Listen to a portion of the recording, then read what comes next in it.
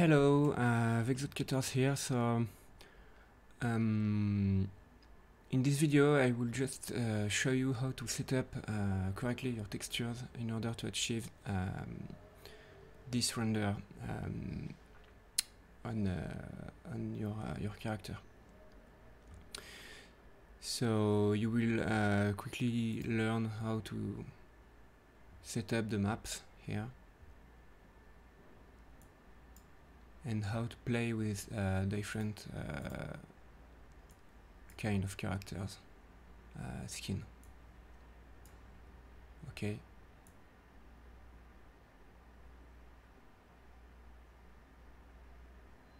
This will simply allow you to take all the textures you can have with the character I provide on my stores and render these out on a monolithic Toolbag. The goal, if I want to be more clear, would be just to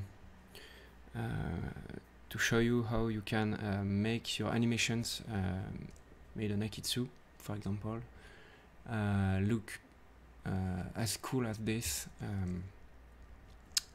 but on your side.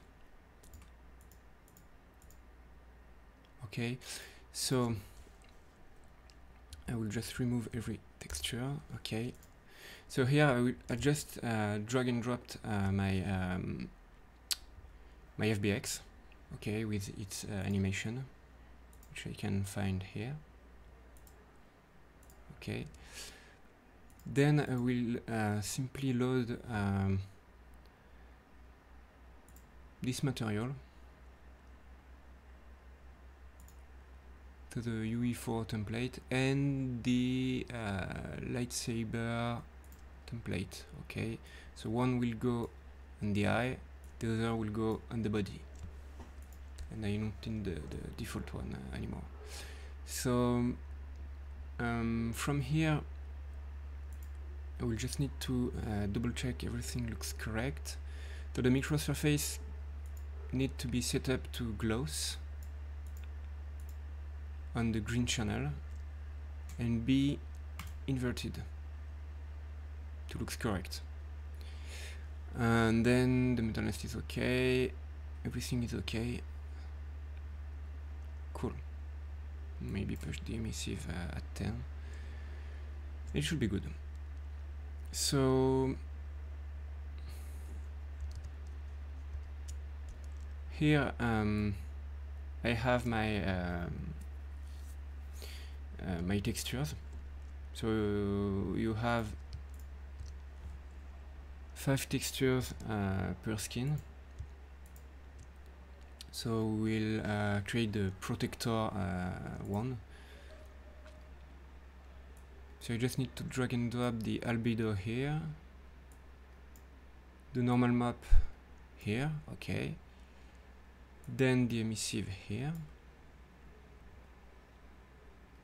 and now the C1, which packs the roughness or glossiness in its green channel.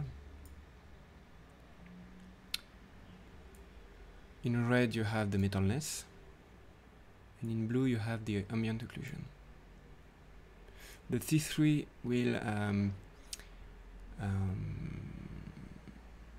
store the specular level map in its blue channel and the cavity map in its red channel. The green channel will be used only to make the transparency of the eye. Okay, I just reduce this to 50. Okay.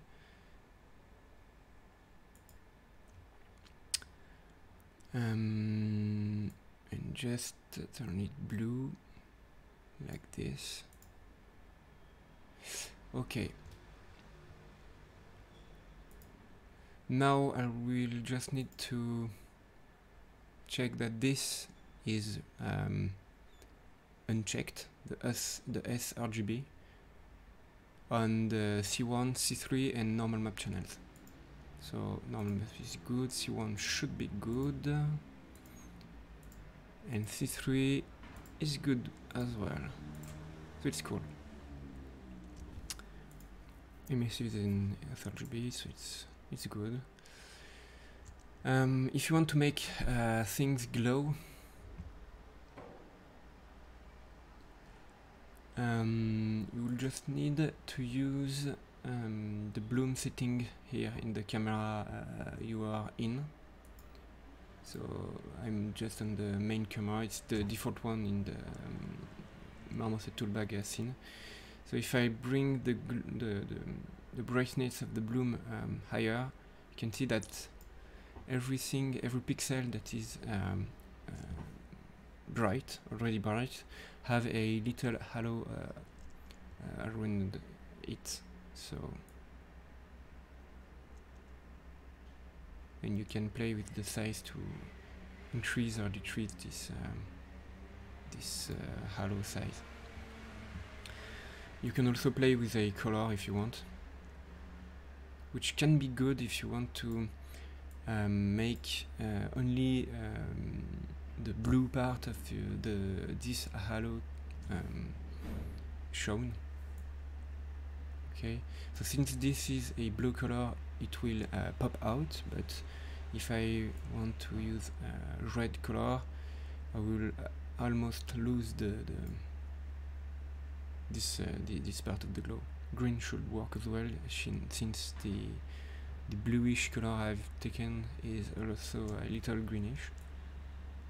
Okay, so you can affect your glow like that if you want.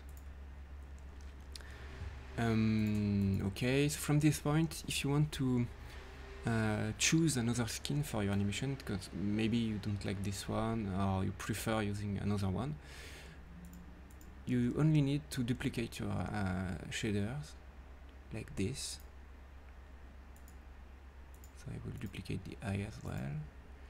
Then you will just drag and drop this and this, and maybe rename them so you will recall who is used. So just to be sure, okay.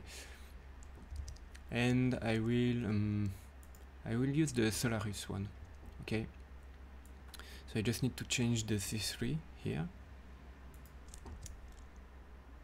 And here C3 plus every map, in fact.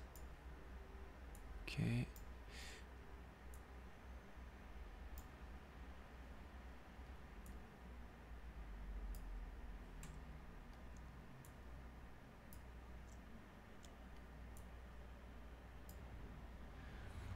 Okay, then I will just need to change the glow color of the eye like this, and I'm done. And each time I will need to edit this, I will just need to drag and drop my new materials on it.